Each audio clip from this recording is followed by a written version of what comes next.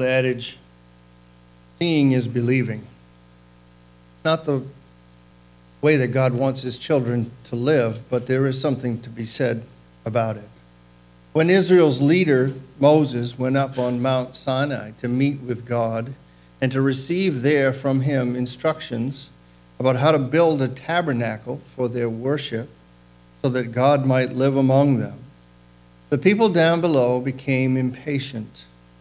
And after about 40 days of seeing nothing and hearing nothing, they decided in a sense that they would move on by commissioning the creation of an idol that they would then call their God.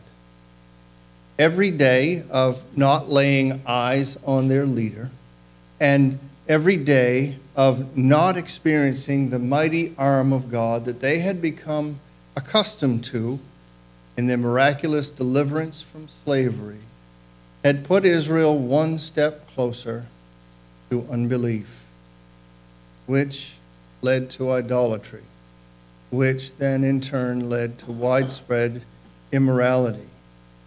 And it's the aftermath of this idol worship scene that provides the backdrop for our text this morning in Exodus 33.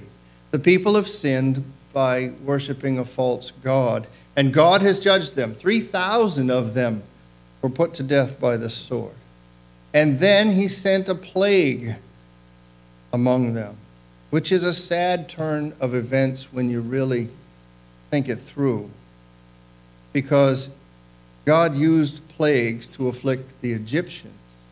God used plagues to inspire the Egyptians to release his people from their slavery, and God had told his people early in their wilderness wandering, remember back at Marah where they were grumbling with him because there was a lack of water there. God said, if you will diligently listen to the voice of the Lord your God, and do that which is right in his eyes, and give ear to his commandments, and keep all his statutes, I will not put any of the diseases on you. Put on the Egyptians, for I am the Lord, your healer. They had not listened, and they had not obeyed. They had not heeded or kept God's statutes. The acts of judgment designed to liberate Israel have now been rightly incurred by Israel. The healer has become the one who afflicts, and it leaves everyone wondering who is on the Lord's side, or perhaps more importantly, whose side is the Lord on? And that's where we pick up this morning. It's in the midst of this confusion, this unsettledness of who stands where in this relationship with God. We are figuratively sorting through the rubble. We are feeling the aftershocks in this text. We are assessing the damage of Israel's seismic failure that had shaken the foundations of life as they knew it. Something very serious, something life-altering has happened between God and Israel, and change is in the air. The first change we encounter in the text is a change of setting. The Lord said to Moses, verse 1, depart, go up from here, you and the people whom you've brought out of the land of Egypt, to the land which I swore to Abraham, Isaac, and Jacob, saying, to your offspring I will give it. Basically, it's moving day. It's time to leave the scene of the crime behind. It's time to press on. God still intends for Israel to inherit the promised land. That's a good sign. Although the language God uses indicates it might not be as good as it seems. Because in Exodus 6:7, and in other places as well, but in Exodus 6:7, God speaks of Israel as my people. But if you read this carefully, you note he talks of them here as the people. Language is subtle. It's important to listen well. It's important to read well. This little distinction between my people and the people, it's sort of akin to my son who wins some award for something and the boy who needs to be bailed out of jail. God's word hint at a developing distance between himself in Israel, something that's confirmed by the next change of plans. Israel might be going to the promised land, but God is not. God says, I'll send up an angel before you, and I will drive out the Canaanites, the Amorites, the Hittites, the Perizzites, the Hivites, and the Jebusites. We know this is a change of plans. Because back in Exodus chapter 3, verses 7 and 8, God's telling Moses his intention for Israel. And in that discourse, he says, I know their sufferings. I've heard what they're up against. I know their sufferings. And I have come down to deliver them out of the hand of the Egyptians and to bring them up out of the land. I have come down to deliver them out and to bring them up. It was God's intention to bring the people out of Egypt into the promised land himself. But here in verse 2 of chapter 33, things have changed. There's a whole new tour guide's been inserted. The Israelites can still have the land because God is a God of his word. God will keep his covenant. Even though they had broken the covenant, God will keep his end of the bargain. So they can still have the land, but now an angel is going to have to lead them to it, not God. He says, go up to a land flowing with milk and honey, but I will not go up among you. God says here, I'm out. I'm done. In his commentary, Phil Ryken has a good line. He says, they were still booked for the promised land, but God has canceled his reservations. I will not go with you, God says. And then he tells them why. I won't go with you lest I consume you on the way. Now we have to read this rightly. We have to be careful here, I think, because we probably all have people in our lives who grate on our last nerve. And the thought of going on a trip with that person that you just thought of is dreadful, right? We might say something like, I can't spend 5 hours in a car with him, I'll kill him.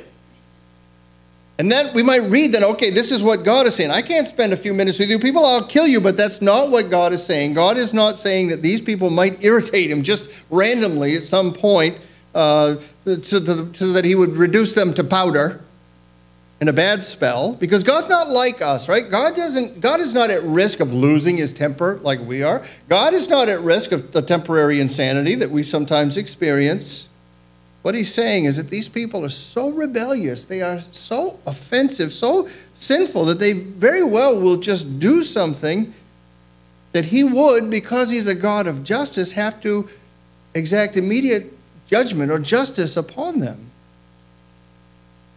He's holy, is what he's saying, and they're not. When what is holy comes into contact with what is unholy, the consequences for the unholy thing are not good. So a question that sort of circulates throughout this whole text is, how does holy God live with a sinful people? God says here he won't. I won't go. I won't go because I might consume you. I might destroy you because you are a stiff-necked people. What do we know about stiff necks other than that age-old thing? You wake up and, oh, when you hear that phrase, stiff-necked, what do you think of? What do you think God is saying about that? A stubborn? Anybody else? Won't change? So they're obstinate, they're resistant. The imagery sort of escapes us unless you grew up on a farm, and most of us, I'm guessing, did not. The imagery is of a farm animal that won't submit to the farmer. Whether he's resisting the yoke, won't even allow it to be put on him, or ignoring the prods from the farmer's goad, the stick with the point thing on the end of it that the farmer uses to direct the oxen left or right. This animal refuses to be directed. The literally hard-necked animal refuses to be directed. And that's how God sees Israel. You're stiff-necked. And I think here might be one of those places where we can identify with Israel. Would you be willing to go down that road? Because this is how most humans are, truthfully. We resist authority. We want to do things our own way. We ignore the prodding of God. right? We hold off that nudge. We do not listen to the one who made us and the one for whom we have been made. Maybe it goes without saying, but just in case, I'll say it anyway. It is sinful to resist authority when that authority is God ordained. More so when that authority is God himself. That's why the psalmist implores us, today if you would hear his voice. Today if you would hear his voice. If you hear God's voice, the psalmist is saying, do not harden your heart against it. Don't do what comes naturally. Don't harden your heart today if you hear his voice. Now when the people heard that God would not go with them, they began to mourn. Somewhere, somehow, in a very short period of time, they have come to realize just how important it is to have God, the true God, in their lives. Just a few days prior, they thought they could live without him. They thought they could find a substitute for him. They thought any old God will do. Let's just take off our jewelry, throw it in the fire, bring something out, call it our God. That's all we need. That was their mindset just a few days before. But somehow, some way, through the judgment that God has placed on them, through the teaching and the preaching and the rebuke of Moses, I don't know, but somehow they've come to understand now. They need God. It is not a recommended strategy. But it does seem that sometimes we have to wander off in disobedience to sense the joys of true obedience. That sometimes we have to indulge in something that may be false or wrong to know for sure what is true and right. That we have to go far from home and far from where we truly belong in order to get to that point like the prodigal son who looks back and knows that's my home and that is where I belong. It seems like this is what's happened for Israel. They have wandered and rebelled, but they are back and they know they have to have God in their life. The idea of no God in their life is unbearable. Because he is the one responsible for their freedom. He is the one who's gotten them this far on the journey. And they need him. And the idea that they would have to press on without him sends them into a state of great grief. Now, in response to God's declaration, Moses tells the people to remove their ornaments. Take off your jewelry. And why is that? Well, we know because we've been studying through the book of Exodus that just in the previous chapter, the people had used their jewelry to make an idol. And these gold ornaments are associated with idolatry. So by removing them, taking them off, Israel is renouncing its allegiance to idolatry and proclaiming its allegiance to God. It's divesting itself of the means of idolatry to say, whatever it takes now, we want to follow the living God. At the same time, without ornaments, this nation is finally dressed humbly and properly for the mourning that they are experiencing. You dress up when you want to go out and celebrate, and you dress down or you dress humbly when you don't want to call attention to yourself. And that's what's happening here.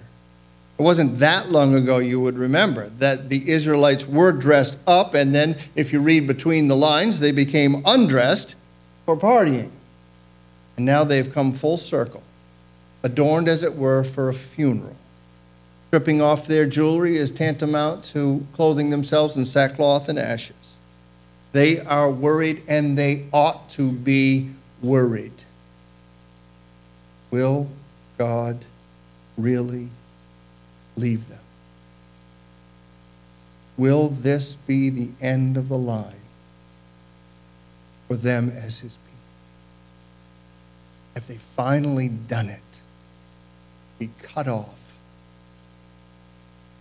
Verse 5 leaves us with suspense. God says, take off your jewelry, the NIV translation, take off your jewelry and I will decide what to do with you. That is much more serious than you wait until your father gets home. But it has a similar foreboding, doesn't it? There's a lot hanging in the balance here.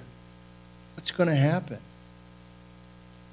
Now, the verses that come after this scene, verses 7 to 11, are the kind of verses that could throw a reader for a loop because they really seem out of place. In fact, this whole chapter feels a little bit disjointed. Some of you probably read ahead in preparation for today, and you're wondering, what is this thing telling us?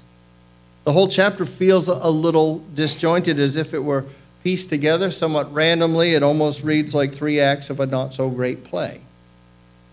But these verses are right where they belong, because so far we've had a change of setting and a change of plans, and now we're on the verge of a change of relationship. While God decides what he's going to do with the Israelites, the writer of Exodus takes us on a stroll down memory lane. This section is in the past tense. Moses used to. It's what Moses used to do. It's been interpreted various ways through the years, but verses 7 to 11 seem best understood as a flashback to earlier times when Moses met with God and everyone saw it and everyone knew what was going on as God came to the tent of meeting that Moses had erected outside the camp and the pillar of the cloud. All Israel worshiped with him from their own tents. And they did this because they knew God was among them.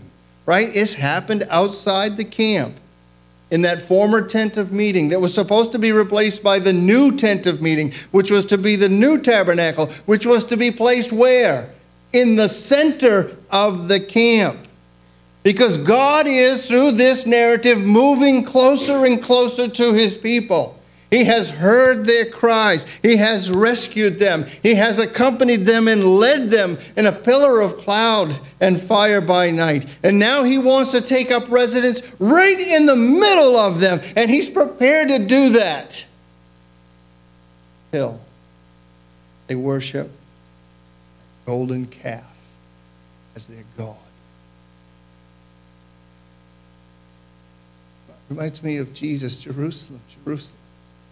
How oft I would have gathered you as a hen gathers her chicks, but you would not. I move to you, but you move away. I'll come to be with you, but you're going to do that thing which cuts us off. These verses give us like almost another creation fall scenario. God wants to dwell with his people. God tells them what to do. So that can happen, and then they disobey. And their sin puts the two now on opposite sides. Right? These verses tell us that God used to speak to Moses as a friend. Now this is serious business because God has become their enemy. The relationship between God and Israel is in the balance, and something has to be done. So Moses steps in like he always does to intercede on behalf of his people. He says to the Lord, "See, you say to me, bring up this people, but you've not let me know whom you'll send with me." Moses is saying, you're not going, you're going to send an angel. You don't even tell me who the angel is. Who is this guy? What's his name? What can he do? I know that sounds silly, kind of silly, but imagine this. You're planning an awesome trip. You're going with somebody that you think the world of. At the last minute, that person says, "Oh, by the way, I'm not going, but don't worry, I'm going to send someone." Is that okay? Don't you at least want to know? Wait, whoa. Then this is what Moses is saying. You haven't even told me who you're going to send with me. And yet you've said that you know me by name and that I have found favor in your sight. Is this how you treat someone who's found favor in your sight? Now, if I have found favor in your sight, he goes on, show me now your ways, that I might know you. In order to find favor in your sight, that I want this to keep going. I want to keep pleasing you. I want to keep knowing you. And then he says, consider too, this nation is your people. Moses is saying, God, what can I do to please you? Show me what you want. Show me what your ways are. You know, if you and I truly want to serve God well, we've got to know his ways. We can't just go do our own thing and hope that that's God's way when he has shown us his ways in the Word. If we want to serve him well, if we're serious about it, we've got to know his way. Show me your ways. That's the same desire expressed. You've read Psalm 119, right? Very long psalm. Over and again, show me your ways. Incline my heart to your testimonies, O God, and not to selfish gain. Turn my eyes from looking at worthless things and give me life in your ways. When this all started, you might remember at the burning bush, Moses was afraid, and he hid his face from God. Look how Moses is growing. Now he wants to know God more and more. And how about you? How about you, beloved? Is that same desire in you? Do you want to know God more? I hope it is, because there's always a danger among us that we become satisfied with knowing enough. Maybe that's why the Apostle Paul prayed for the Ephesians, that the God of our Lord Jesus Christ, the glorious Father, may give you the spirit of wisdom and revelation so that you may know him better. Because when it comes to God, I think you would agree with this, there's always more to learn. There's always more to learn. He's so wonderful, so beautiful, so magnificent, so wise. There's always more to learn. And our pursuit of that more, that is whether or not we're trying to know God more, is diagnostic. If we're faithful in worship, if we're engaged in studies, if we're finding a small group, if we're attending Sunday school, if we're reading our Bible, that's diagnostic. We want to know God more.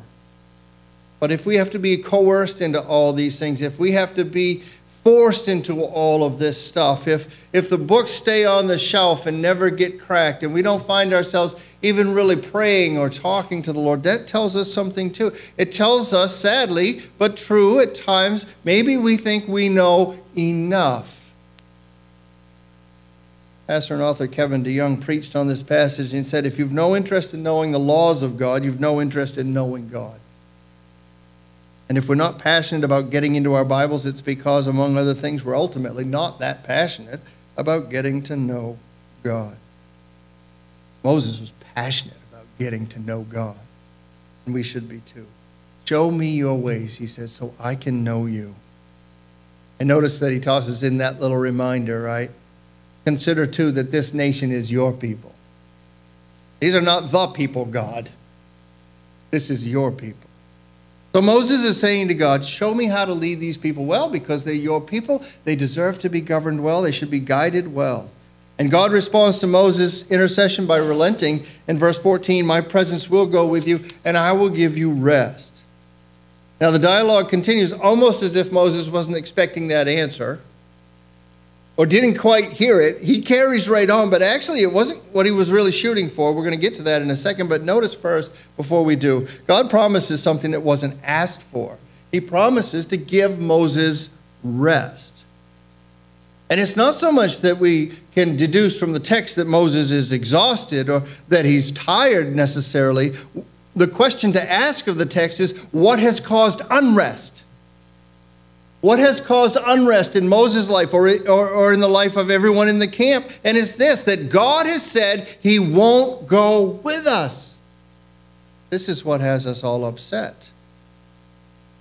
But here he says that he will go. In addition, or perhaps simply by going, he's going to provide rest. Rest in the sense of being settled. Rest in the sense of having confidence to face the future is obtained through the presence of God with. St. Augustine famously said, thou hast made us for thyself, O Lord, and our heart is restless until it finds its rest in thee. It is the faithful presence of God that gives his created ones strength for today and bright hope for tomorrow. It's knowing that God is with us that helps us to put one foot in front of the other and carry on. I think that's why Jesus' words continue to resonate through the community of the faithful, right? When he says, behold, I am with you always to the end of the age. I am with you. I am with you. We serve a God who promises never to leave us and never to forsake us. And one finds rest in life by finding this God. If it's rest for your weary soul that you are here looking for today, then keep listening, because there's a way to have it. There is a way to have it, and it involves surrendering your life to the lordship of Jesus Christ. Because he is the peace that you need. He is the peace that we all need. He is the way and the truth and the life. And to the degree that we would be willing to orient our lives, not around ourselves and our own whims and our wants, but around him, then all the discord, all the distortion, all the disorder, when we seek first his kingdom and rule, all these things come into place. They come into order. And they give us rest. Jesus, in fact, gives an invitation. And while giving that invitation, he may very well have had this scene from Israel's past in his mind. He says, "Come to me, all you who labor and are heavy laden, and I will give you rest. Take my yoke upon you." Don't be stiff-necked.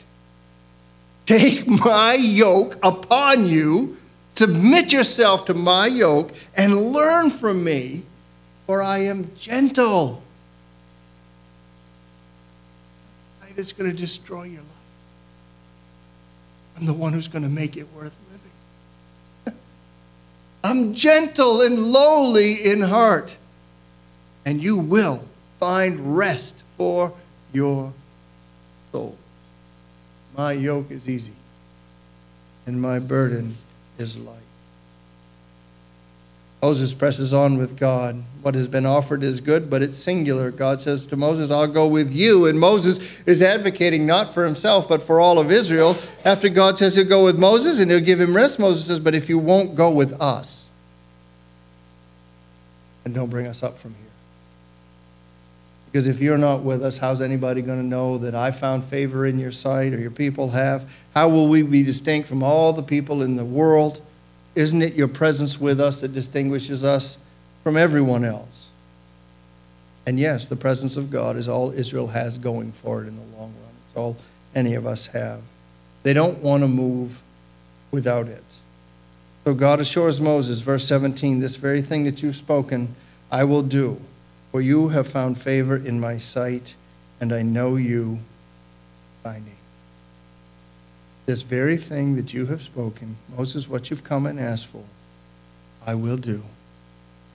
For you have found favor in my sight. That's where we're going to leave off this morning, but just a couple observations that hopefully will help bring this thing home by way of implication, because there's not really a lot of application to be found in this particular passage. First, let's note that what Israel's facing here is a dilemma of every human being. That Israel is a picture of the human condition. Because of their sin, the people cannot live with God. At the same time, they cannot live without him. How can a holy God live with a sinful people? There's a great breach that must be repaired. To do that is going to require the work of a mediator. And Moses is the mediator. He is an effective mediator. He's good at mediation. He's already convinced God not to destroy the Israelites because of their sin. Now he's asking God, please go back to the original plan. Guide your people out. Guide your people up. And come and live with us. Come down in glory and live in our midst. We know Moses is good because God says, yes, okay, I will. And he said that he would do this because he had found favor. Moses had found favor in his sight. In other words, God is going to do this because he is pleased with, not Israel, but Israel's mediator. Commentator Phil Ryken puts it this way, and I want to close with a few of his words. I'll sprinkle a few of mine in as well. The Israelites are saved by the merits of their mediator. God did this so we'd understand the true basis for our salvation. We cannot be saved by what we have done. No one can. We are too sinful to merit salvation. So how can we be saved? Our salvation depends on the pleasure God takes in our mediator. That is to say, our salvation rests on the delight that God takes in the person of his Son and our Savior, Jesus Christ. I'm going to continue while you let that sink in for a second. We'll come back to it. Ryken continues as well. Frankly, there are times when we wonder how God could ever be pleased with us. We get weighed down by our own sin. We feel like failures. We know that we don't even measure up to our own standards, let alone the perfect standard of God. Then we each ask, how could God ever be pleased with someone like me? Especially since I know that he is not pleased with my sin. The answer is that God is pleased with Jesus. And therefore, he is pleased with anyone who trusts in Jesus. The pleasure God takes in each of us is based on the pleasure that he takes in his own beloved Son. This is the only basis on which God is pleased with anyone. And if you want God to be pleased with you from now until forever, ask Jesus to be your Savior. Jesus is the mediator. He does for us what Moses did for Israel, only he does it more perfectly. He prays for our salvation on the basis of his own standing before God. He asks God to accept us, not because we're acceptable, because we're not acceptable, but because he is. And Jesus says to his Father, if you are pleased with me, save my people. If you are pleased with me, if I have found favor in your sight, save my people. And we know that God is pleased with Jesus. He said as much when Jesus came up out of the waters of baptism. This is my beloved Son, in whom I am well pleased. Jesus, the Son of God, came to this earth in compassion, not to condemn it, but to save it. He humbled himself, we read in Philippians chapter 2, taking on the form of a man and of a servant at that. We further read that he humbled himself even to the point of death, death on a cross, though he did nothing to deserve it. And in dying, he took upon himself the sins of humanity, and he bore punishment for those sins, the wrath of God. Killed. He was buried, was dead. But death could not hold him. He rose from the grave. The resurrection proves that God was pleased with the perfect life and the atoning death of Jesus for sinners. Father is pleased with Jesus and pleased to save everyone who trusts in him. He is pleased with us.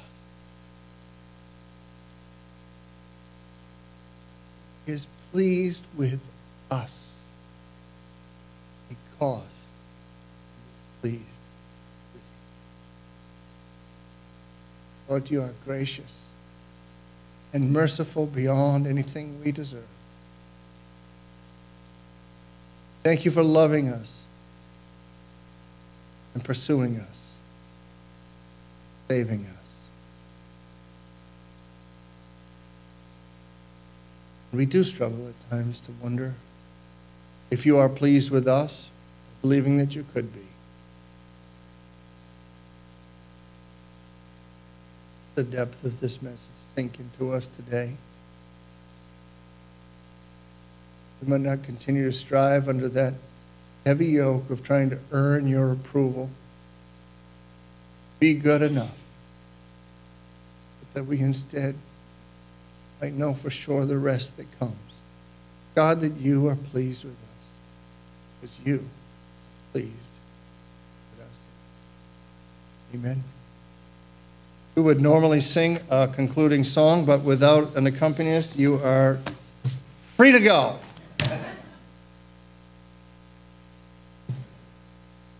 Instead, I know.